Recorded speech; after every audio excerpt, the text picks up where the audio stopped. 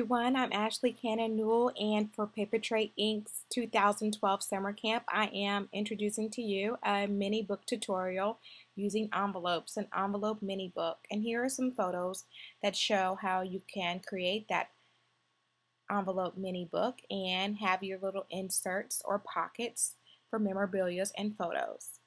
So, first things first is you need some A2 envelopes. I have rustic white here. You can use any color, craft white, rustic white, or any other colors that you have in your particular stash. Here is one of the envelopes here, and you see it has a flap. What I'm going to do to all of the envelopes, I'm going to be using 5 envelopes to end the mini book album that I'm going to be creating. Will be essentially 5 pages. You can use fewer or you can use more envelopes. It depends on what you have to include in your mini book. So I'm taking my paper trimmer, and what I'm doing is I'm basically using that crease that is there in the envelope as a guide on my trimmer to fold it down to know exactly where to trim it off. So I've done that already for the sake of saving some time on the rest of the other 4 envelopes. So here they are with all of the flaps that you use to fold over to seal the envelope already filled out. I'm sorry, already cut off. So here are 5 envelopes, and those will be my pages. And now what I'm going to do is, for my next step, is prep the envelope liners. And here is the A2 envelope liner die. And I'm going to be showing how to die cut it on my Cuttlebug here with this Melon Berry Damask pattern paper. So I have my C plate, my B plates. I'm sorry, I have my A plate, my B plate, and then I put my pattern paper face up, my die face down, and then my C plate. And now I'm just going to run it through.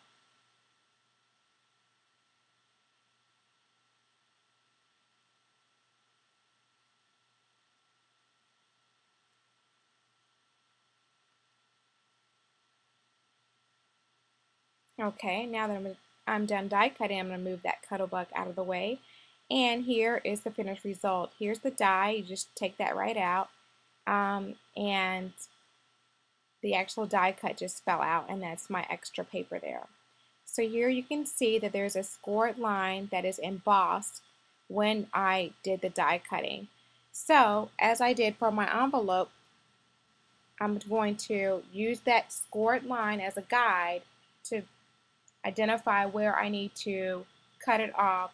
So only the part that's going to fit inside the envelope will be shown. So that's the extra flat part. I won't need that. I can set that to the side and use it as a scrap for later in the mini book album or for some other project. So here's what you're left with. I've already die cut from different pattern papers the same envelope die and cut off that right side, or I should say above the score line. And now what I'm going to do is go ahead and add the liners with my adhesive into each envelope. So when you're building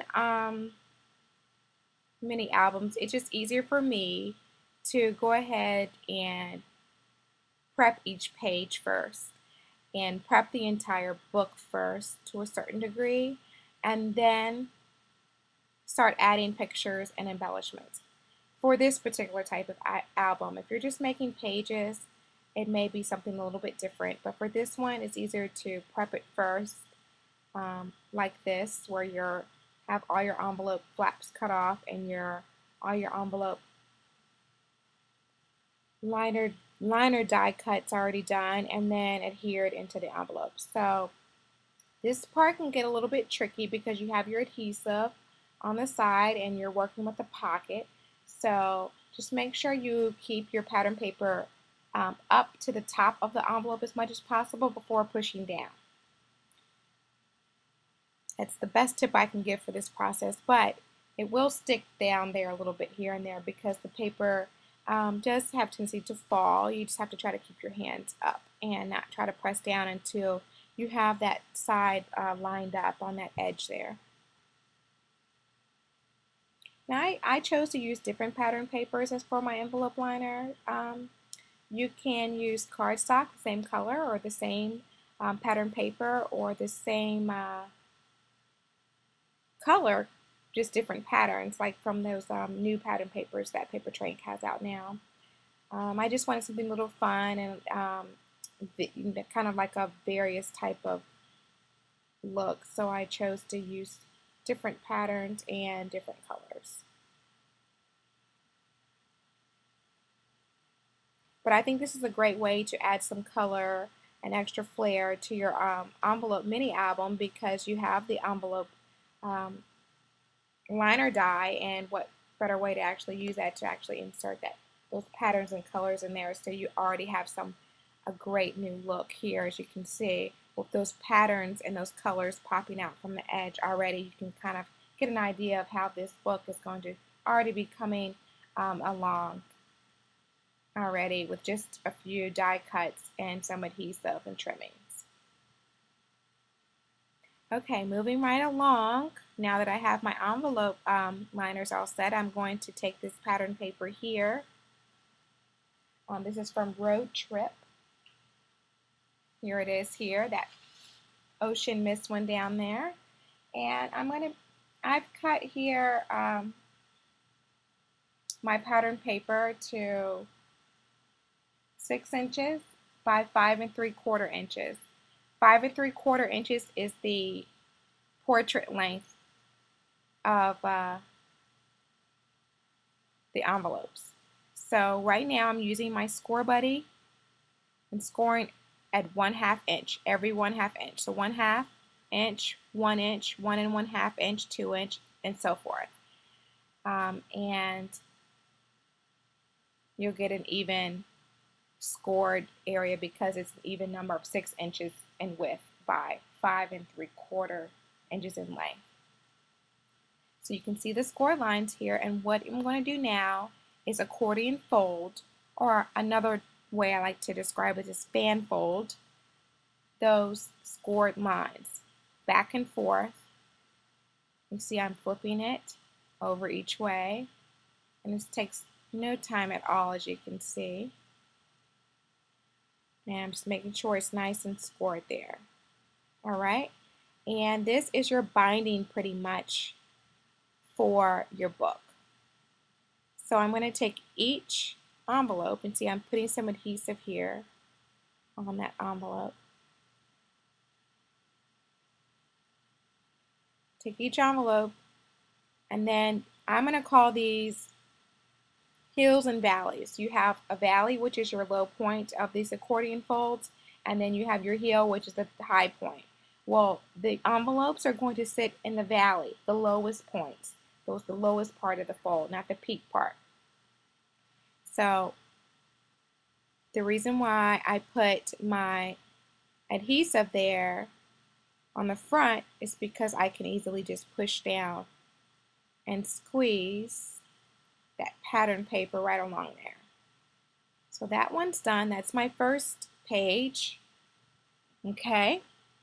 Now I'm going to take my second page, my second envelope, again, run that adhesive down that side and go into the next valley. As you can see, I'm showing it from a top angle here, and then just press. It's really easy to do once you just start that process and know which area you're supposed to fit it into. It's kind of hard to push it into any other part of that fan fold, that accordion fold area, so it really comes together really easily. And I'm stacking it up like this, number one, so you can see, but number two, to make sure those pages are even and flush with the table service, so that I know I'll have even pages.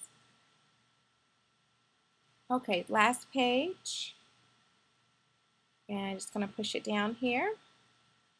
And as you can see here, it opens up. You can leave it like this if you want. It's perfectly fine.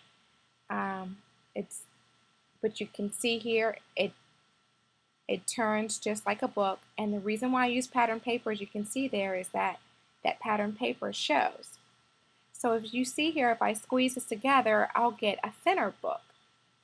So what I'm going to do now is make sure that when I adhere the back side of that pattern paper, the accordion fold, that white side, if I adhere it down, will it still allow me to turn my pages?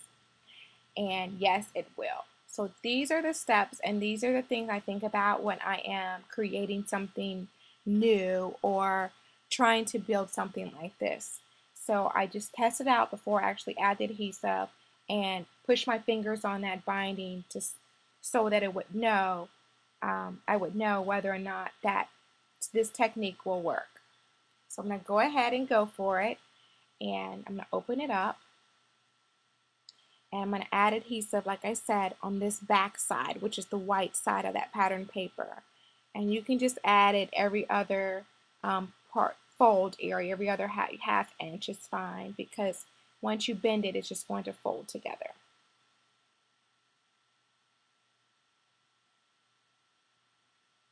Okay, so just gotta make sure I get my folds back right again. All right, I started at the top, and then I'm just working my way down to the bottom.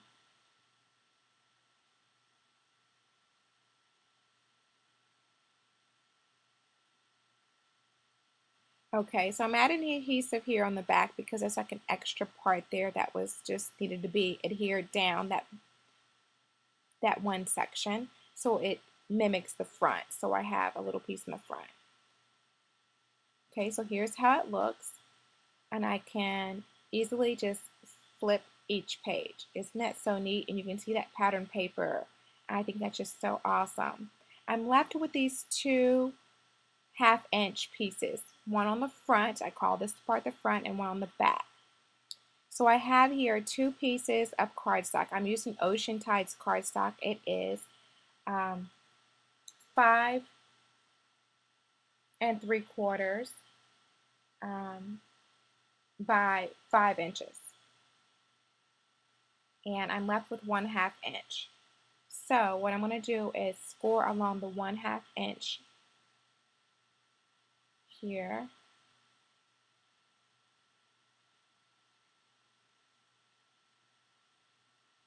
I'm scoring down. So your 5-inch side should have been at the top of that score buddy there. Okay, I prep my folds.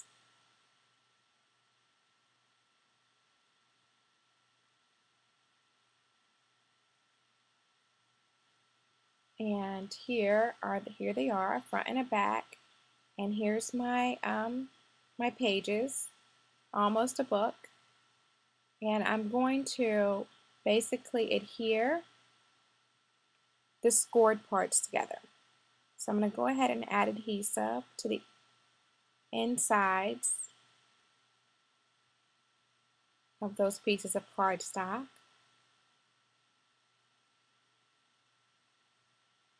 And as you'll see in here,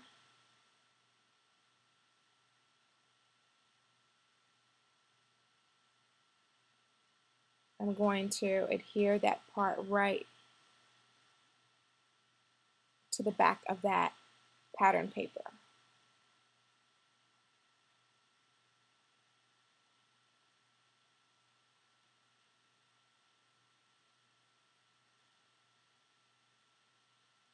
Okay, so I just slid it right through there. All right, I'm going to do the same thing for the front. Fit it right in there and then fold that pattern paper right over.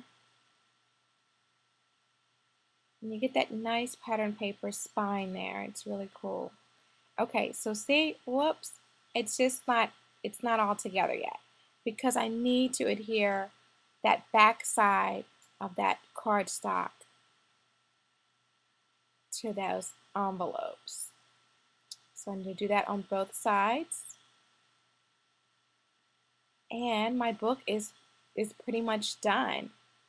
The bones of it, the skeleton part of it, and you can see here I can flip through and have pages. The cool thing about this is that you have envelopes where you can store memories, receipts, tickets, and so many things you can store in there. It looks like an accordion fold on this spining like. You can easily take some more cardstock and cover it up to have a cool little binding part. I'm going to leave mine like it is here. I think that's cool. But you have options to change it up. But this is just the bones of this type of mini album. You can also use the same technique and use just regular cardstock pages. You don't have to use envelopes. But envelopes are really cool, and it also creates a new way for you to use those envelopes and have pockets in here. So you can store things like photos, receipts, tickets, and things you pick up along the way on your trips or things that are very important to you in your life that you want to make sure you capture each memory. So here it is, and here are some photos of how the mini album looks after I added photos, die cuts, and embellishments. And you can see how you can put it together and make it your own and really make it just pop. There'll be more photos on my blog displaying each page in detail. Thanks so much for watching.